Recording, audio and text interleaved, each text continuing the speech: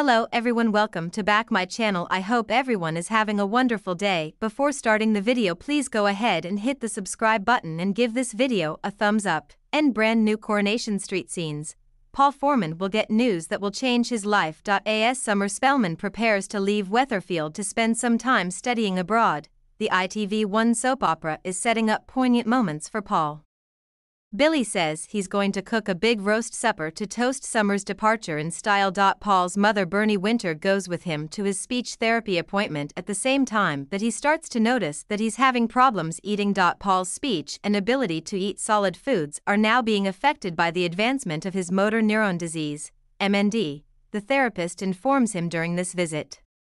When Paul's therapist says it could be time for him to utilize a feeding tube, he needs to make a significant life adjustment once they can liquidate his meals going forward. Paul tells Billy and Bernie that he will be all right back at home. Later, the family sits down to a massive feast that Billy has prepared for Summer's farewell supper. Though Paul tries not to cry, he is on the edge when he sees his bowl of pureed food on Monday, March 25th.